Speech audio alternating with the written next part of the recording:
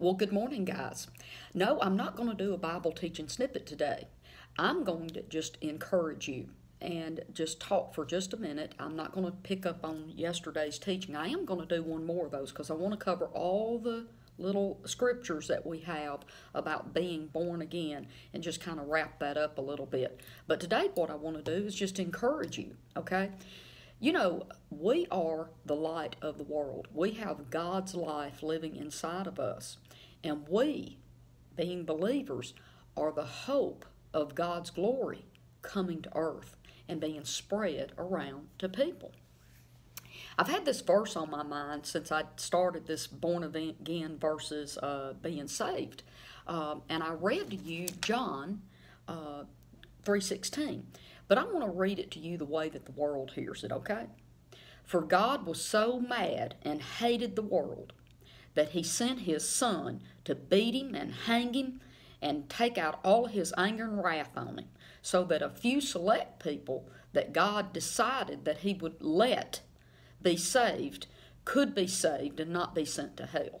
Now that's how the world reads this, and this is a lot of times how I hear it preached from the pulpit. But here's what the Bible really says, okay? For God the Father loved his entire creation with such a passionate love that he bankrupt heaven and he gave his most precious possession, his only son, his special son, Jesus, that whosoever, any person willing to believe, that they would not perish, they would not come to a bad end or live a bad life, but that they would step into an everlasting life, that abundant life that Jesus gives. Now, I want to tell you what the Bible, and I've told you this before, Jesus actually defined what eternal life is. Eternal life is that they might know the only one true God, the Father, and Jesus, the Messiah, who God the Father sent. Did you know when I go about and people will ask me, what is so different about you? Oh, see, they shouldn't have asked me that, should they? Because I'm going to actually give them the real answer. I'm not going to go, oh, I'm just having a good day. Oh, no. I don't go out in camo, okay? I go out in the full power of God, and I let people know that I am a son of God and that my Father loves me. The first thing that I do is I just tell them, oh, well, I've been born again, and I have the Spirit of God living in me, and I am the light of the world. There's nothing wrong with that, guys. They ask you why you were different. Tell them the truth. I tell them it's because God's life is in me.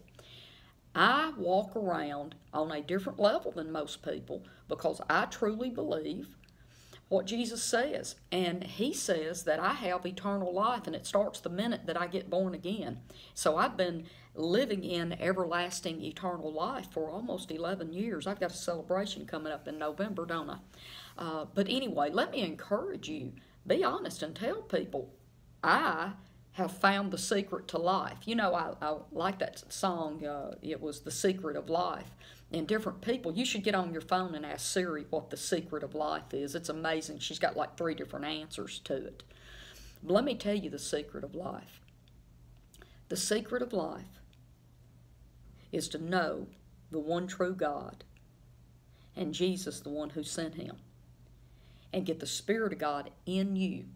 Get baptized in the Holy Spirit, and you just start walking out and living this supernatural life that God intended us to live from the very beginning. Well, listen, I'm going to wrap this up. I do encourage you, listen, we should rejoice and be glad and not struggle and be sad. Okay? So God bless you, and I'm going to see you tomorrow, and I pray that you have an awesome day, because I will. I assure you, I will have an awesome day. And I'll see you again right here on Facebook. Bye-bye.